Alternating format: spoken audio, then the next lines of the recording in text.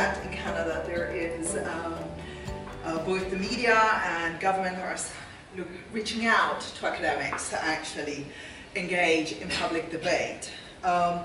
When you think about Brexit and the experience of a lot of academics in the UK, particularly those who are developing a counter-narrative to that of the government, our experience has been very, very different. Now, in terms of public engagement, the public academic, in the UK we have this thing that is called the Research Excellence Framework, and a large part of the funding that is allocated to universities now is not just on the quality of the research outputs, the work that we produce, but also on impact. And that is defined as impact on society, government, the economy. It's actually a key performance indicator. I do understand that that is not a uniquely British experience, but it really positions ourselves as academics in a particular way within the neoliberal university.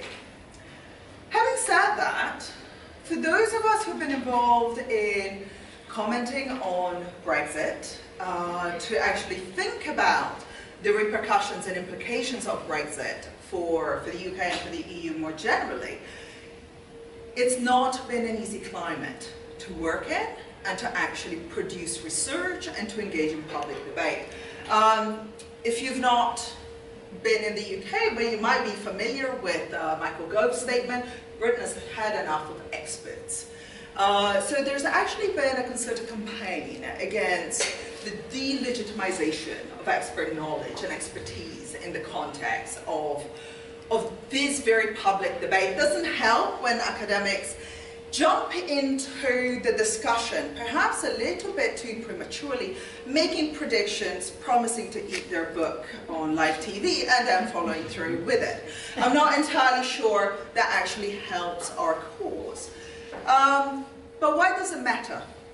Because we as academics, as we are being encouraged to participate and contribute in public debate, we're often pushing out information in a less nuanced way than we would do in our articles, and perhaps a bit too early than we would like to. And that has repercussions for the quality of the work that we do and that we produce. I would also actually say that this is deeply gendered. I do work on gender, so that's the lens through which I'm going to look at it.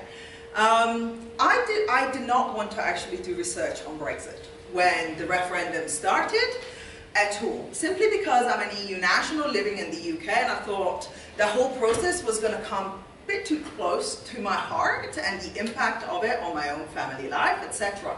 And I actually did not want it to come into my work life as well. The reason why I started doing research on this is because when one of my colleagues was driving, she texts me after nearly crashing a car, because she was listening to a program on BBC Radio 4, so a legitimate program, high-profile program, in which the reporter said, it's like, oh, we'd like to talk to women about Brexit and the referendum, but there are no women who can speak about this. We can't find women's experts.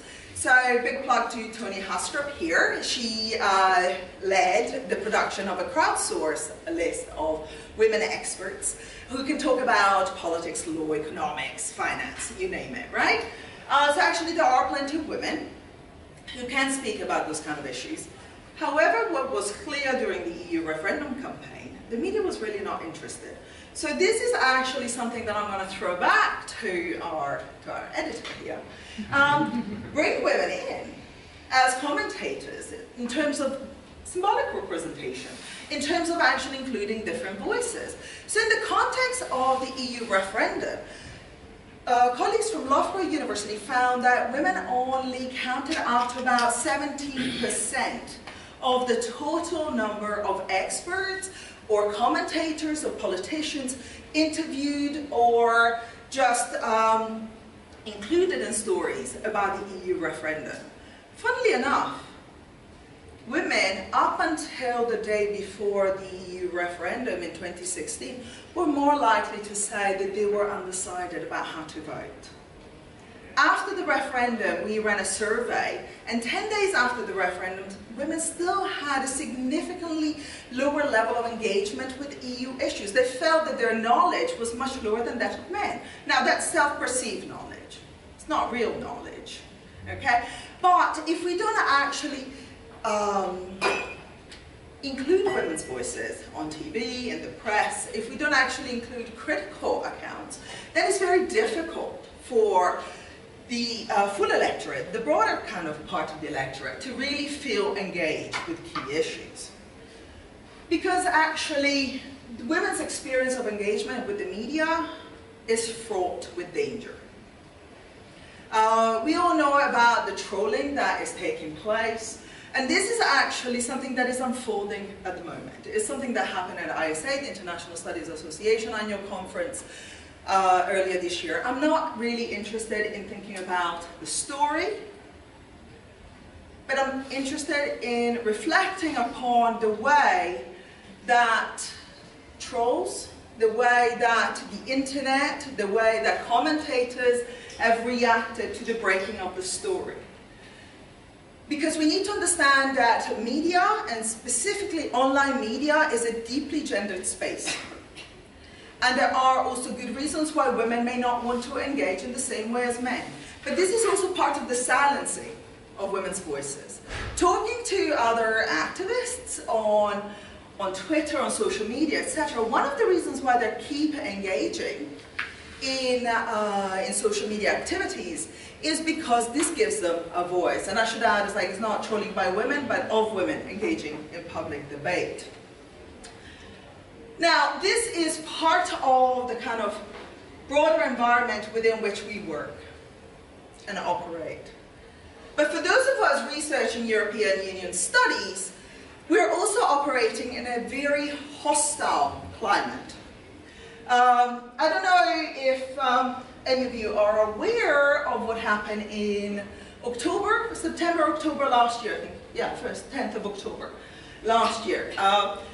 Heaton Harry, one of the government whips, wrote a letter to all universities' vice-chancellors asking them to produce a list of everyone who was teaching on EU politics and policies, Brexit, and actually provide the material. The news story broke, one of the universities leaked the letter, and then what happened is oh, he was researching a book, turns out. But he contacts the universities on official letterhead papers. So this can be seen as a climate in which EU scholars have to contend with, particularly those of us who are funded by the Jean Monnet Action Programme, and I have a few stories to tell about that. Soon after, we have the Daily Mail that breaks out a story alongside it, which was the title of which was Our Remainer Universities. And if you think that was bad enough, in the central pages, they actually not just name and shame individuals, but put their pictures in the middle of the newspaper, including their ages. For starter, you started for 10, just why every single Oxbridge head is a lefty. And then, in the same article, a call on students to report on their academic staff if they feel that their teaching is being biased. People have been reported, people have appeared after this, again, in the Daily Mail. I mean, this is not just academia, this is part of it. The judges are also at the receiving end of it. But it is one of the kind of issues that our institutions need to contend with when we start to encourage academics to actually become public figures. Because in a way, you do that at your own risk. Because the infrastructure there is not yet ready to actually protect academics. Now, I'm going to end on a positive note, but before that, a little bit more caution. And this is what I've learned from my own experience of becoming more of a public figure than I really wanted. I published a piece on the gendered impact of Brexit, looking at the way that the UK government negotiated two core policy areas, women on corporate boards and maternity rights at the European level. And obviously we do not know what's going to happen post-Brexit. All we can do is look back in order to see how different governments negotiated policies at the European level, and therefore set out some expectations of how we think governments will behave in the future. It doesn't paint a pretty picture for the Conservative government. That's the finding. My university produced a press release, which was then picked up by Robert Peston, who asked, in the context of the President's Clubs affair, I don't know if anybody has heard about the President Club, who's not in the UK. It was a big scandal relating to sexual exploitation of young women by senior corporates.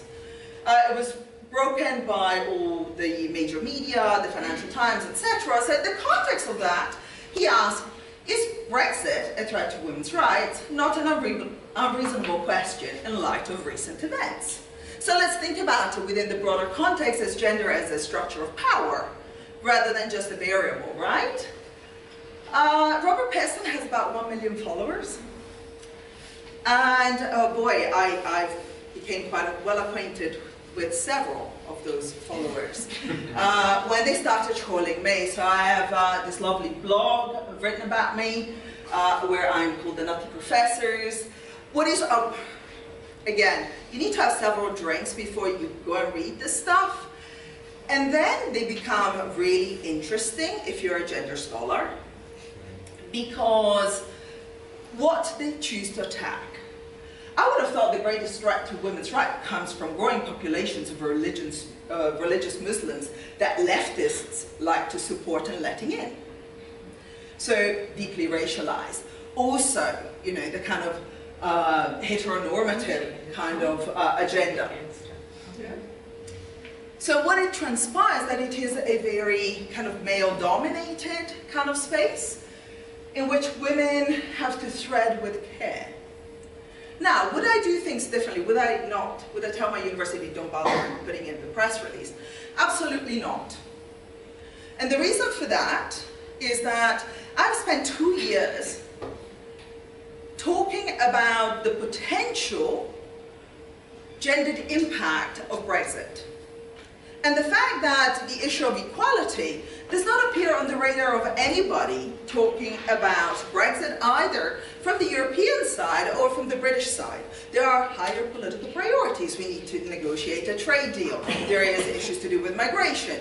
What about citizens' rights? All of those issues are deeply gendered. And if we don't think about them, we actually marginalized a core sector of the population. So, was it difficult? Absolutely. Did I cocoon for about 2 weeks? Yeah. Did I develop a bigger armor around me? Yes. Are we now instituting policies and measures at my university to actually facilitate engagement, but also protect academics? Because this is not what we've been trained to do. To engage publicly, to become public speakers, to become the public face of the university, to actually deal with trolling. But we're now talking about it. We're now talking about it more than we have done for 2 years. So if that's what it takes to raise awareness, then fine. But it comes at a cost, a fairly significant cost. So what my university said to me is like, well, gosh, this has never happened. Right? The worst was when one of my colleagues who wrote about fisheries got about three trolls writing to him. And I said, well, kind of. We should have expected it because of this. Right? Because it was a perfect storm.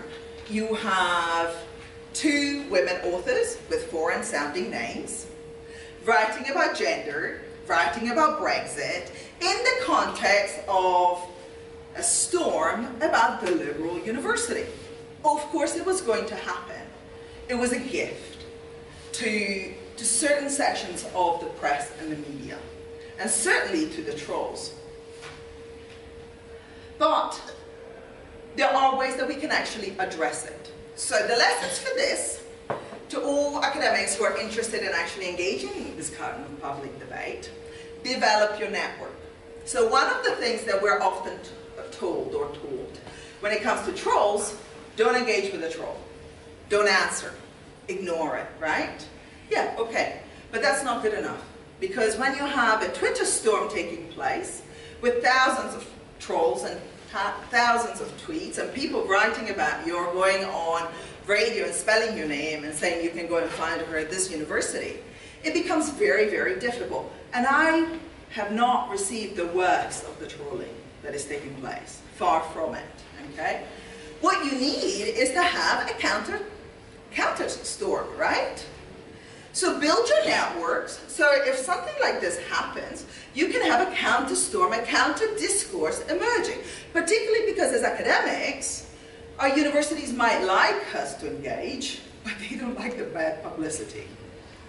So you actually need colleagues, friends, critical friends as well, to engage and say, well, actually, you could read, and one of our colleagues tweeted that you could read the wonderful article by Roberta Guerrina, readily available here, and by the way, the publishers love it, because the article went open access within about 30 minutes. And it has been open access until the end of last month. So op metrics are wonderful on this piece, but at a cost, right? But, or he said, it's like, or you could read the bio under Robert Pedston's Twitter feed. Your choice. But here comes with a warning. And that balances it out. And it also makes you feel protected. Because you're also working in that kind of sphere. But you know that you're not the only one, and there is a community around you. So, is it worth it? Yes. But do get the training, and actually think about it before you actually engage with your university. And make sure that they have the structures in place to protect you, to support you, and to take you out of trouble if necessary.